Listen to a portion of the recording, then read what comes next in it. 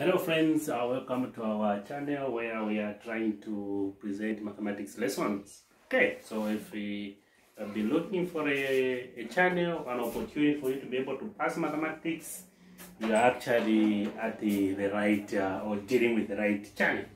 So in this presentation, we want to understand what quadratic functions are. Alright?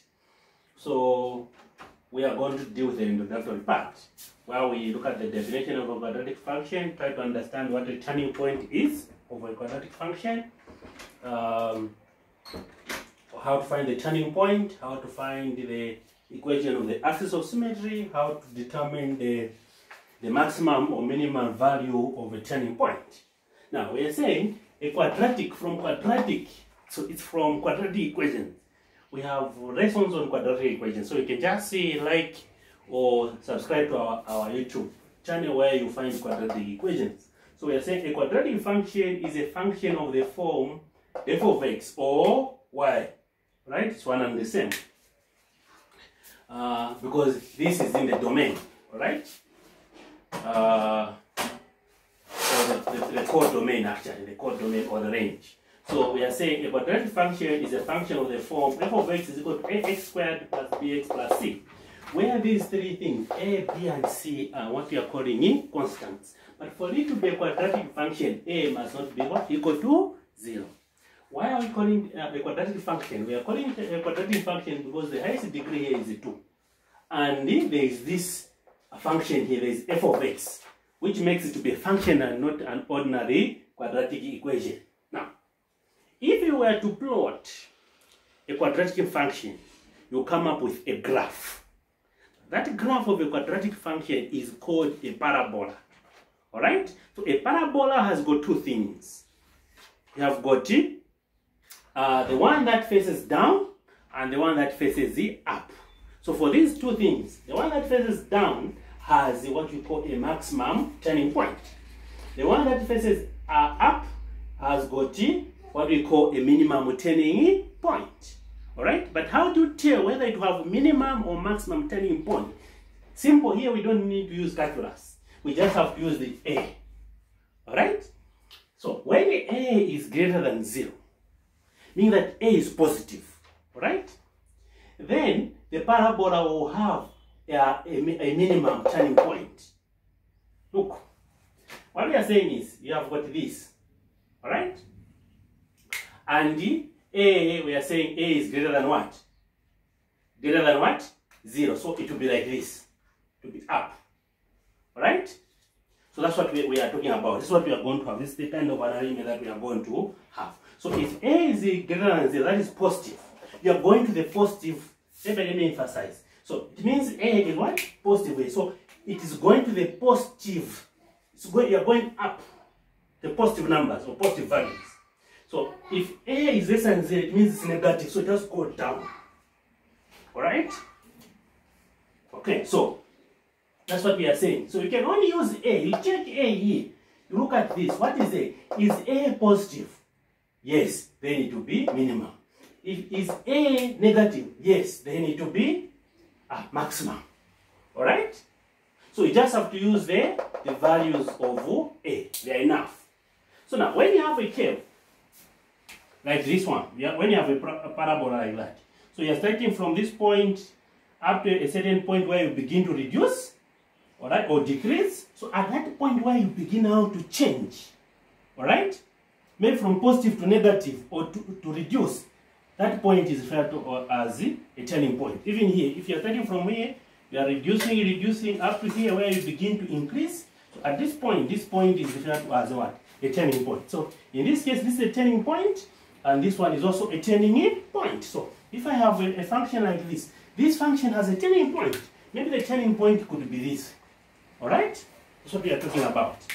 Now, this turning point can be like divided into, or we can create two identical shapes through a turning point. Alright? By drawing some imaginary lines here. So these imaginary lines will create two identical shapes. So this line that will have created, that will create these two identical sides, is referred to as the axis of symmetry. Okay? The axis of what? Symmetry. So here we have the axis of symmetry, and even here the axis of symmetry. Okay? So basically we are saying a parabola has got turning points, maximum or minimum. If A is greater than 0, then it will be minimum. If A is less than 0, then it will be maximum. Are we together? Okay. Now, I can even erase this side. Now, how do we identify this turning point? How do we identify this turning point? Maybe I can use this. If you have this point, if you have got something like this, okay, suppose this is our turning point here, all right? So at this turning point, you have got two things. You have got the value of x here and the value of y here, all right? So at this point, for you to find the turning point, you must find the turning point with respect to the x-coordinate and the turning point with respect to the y-coordinate. That's why we are saying the turning point of a parabola. The turning point of a parabola is given by this. That is the coordinates of the turning point, x, y. So if you are asked to find the coordinates of the turning point, you must write x, y. You must put them in brackets because those are the coordinates. Now, the question is, how do I get x and how do we find y? So you're going to get x by saying negative b over 2a. Then y, you say y is equal to 4ac minus b squared over 4a. Alternatively, you can find x and substitute into the function. Now, when you find the turning point of x, the turning point of x, friend, is also called the axis or the equation of the axis of symmetry. Alright? Then the turning point of y, it is also referred to as, or it is, a maximum value or minimum value depending on the case or depending on the function that you are dealing with. This is what we have written here. Okay? So let's look at this question and try to address it accordingly. Okay. We say answers here. A. We have a function f of x is equal to 2x squared plus 4x plus 5. Now, what we want us to do is to identify these variables. A, what is A? A is 2. What is B? Is 4. And the C is equal to what? 5. So now, what is A saying? Would the function have a maximum? By max, I'm talking about maximum. By min, I'm talking about minimum. Will the function have a maximum or minimum value? To answer that, we need to know what A is. Is A greater than 0? Or is A less than 0? So in this case, maybe we are saying, what is the value of A? We are saying A is equal to what? 2, which is greater than what? 0, or is positive. So when A is positive, the function should go to the positive values, meaning that it is the minimum. It has to go like this. Alright? Because A is greater than 0, then the function will have a minimum value. So we are saying this implies that the function, this is function, will have a minimum value. You can write in full, right? That's what we are saying. So the function will have a minimum value. I hope it's clear, friends. Just use A. Okay, there's no need to go to the second derivative because this is a quadratic expression. I hope that is clear. B. Determine the x-coordinate and the y-coordinate of the turning point. So, x-coordinate of the turning point is defined by negative b over 2a. Alright? This will be equal to negative, what is our b? B is 4 over 2. What is our A? Is 2. So this is negative 4 over 4. And the answer is negative 1. That is the x coordinate of the turning point. Then the y coordinate of the turning point, we are saying you can use the formula or you substitute. So we are saying the formula is 4ac minus b squared over 4a. Alright? So we are going to say 4, what is our a?